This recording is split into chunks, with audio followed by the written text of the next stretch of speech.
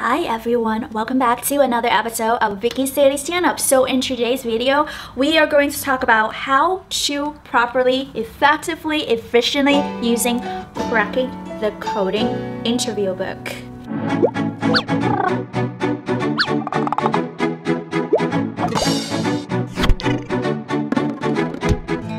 This is the so-called Holy Bible of coding interviews, specifically for software engineer to get a software engineering job. But if you don't have this book, you're probably not searching on this video, so go ahead and check out this book if you can. It says it has 189 programming questions and solutions attached to this book. And the first thing that I want you to know is actually this book is not that big. This is the materials that you have to read through, and the rest of this is just solutions and hints for the solutions. If you really think about it, it was just this much. I actually wanted to go deeper into this book and literally walk you through how you should use this book for your advantage. 2 mindsets while you're reading this book. The first part of the mindset is actually reading as you reading a good article.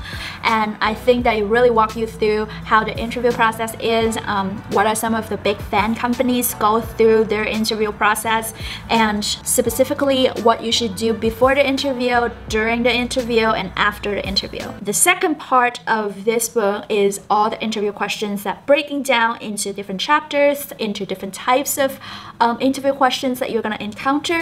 And when you are reading those questions, those interview questions, I want you to read it as a math textbook, which means you read the example, you read the descriptive paragraphs, and then you do the questions. The key of this is to do the questions. And I would say that from chapter 1, 2, 3, 4, 5, 6, 7, 8, 9, 10 chapters, I want you to focus from chapter 1 to 5 and also 7 to 10. And I think that those are the really common ask interview questions that you might encounter in interviews. Arrays and strings, linked lists, stacks and queues, trees and graphs. And I think that there's like one chapter that is math and logic puzzles, and I know that some companies might ask those questions, but like I don't see a lot of the companies are asking those questions, so it might not be one of your priorities when you're going through all of these chapters. But bit manipulations might not be the most asked like type of questions in interviews, but like sometimes it helps you to stand out from other candidates, because I think I have friends definitely got asked those questions from some really prestigious tech companies. To what extent do you need to use this book? I usually read through those chapters and find those questions and try to solve it on my own. And I also look for the specific relating chapters in LeetCode and look through the similarity of those questions and finding the same kind of pattern, how I would solve those questions, and try to do those questions on LeetCode and see how much I can solve them. For example, let's look at the linked list in chapter 2. I will go through reading the first page and the second page of the techniques and things that they talk about on linked lists, and then I'll look at the questions, like the interview questions, and I'll try to think about how I would approach those questions. And if I run into problems and if I get stuck when I was going through these questions, then I'll go to the solution or the hint page to try to get some hints out of these questions. After I study for a while, I need to take a break, and when I go through the second round studying the same kind of topic, I'll go to LeetCode and try to look for linked list related questions.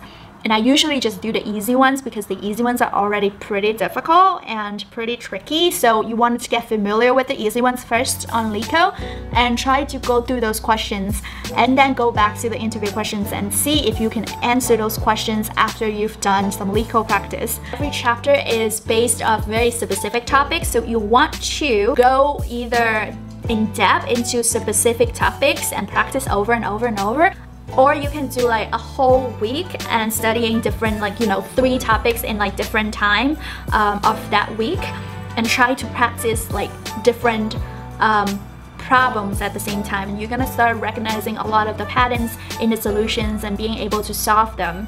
I also want you to really keep in mind of what kind of companies that you are trying to get in and what kind of companies you're interviewing with, because based off the companies and based off the actual position specifically you are interviewing at, there's gonna be some weight on different types of interview questions that you might encounter. So for instance, if you are interviewing for more of a back-end position, you might encounter more data structure, algorithm questions that are specifically about sorting or even like trees. If you are in a more of front-end position, you might expect a little bit less of those questions, and you might actually expect more about arrays and strings and 2D arrays or hash tables or those type of questions.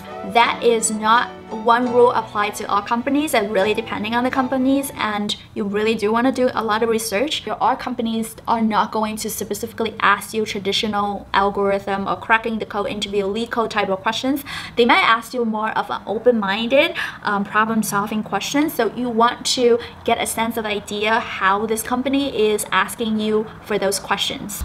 Whew, that was a lot of information. I know that I just like inject into your head and you're just like, boom, what the heck? That's so much information that was just like happen. Like, why am I going through this? And remember, you already done the hardest part, which is like learning how to code. So cracking the coding interview is definitely gonna be another learning curve. It's not gonna be easy. If it's easy, everyone would have been doing it. Ultimately, your brain is going to get so used to those questions and you're going to do so well on your interview. I hope this video is helpful. Give me a thumbs up or share this video for someone who are also needed some help on this cracking the coding interview book. What is your way that you would approach the cracking the coding interview? Please leave the comments down below. Thank you so much for tuning in and watching my videos, and I always appreciate that. And until next time, I'll talk to you soon. Please stay safe and stay healthy. If you are interviewing, good luck, good luck, good luck. Bye.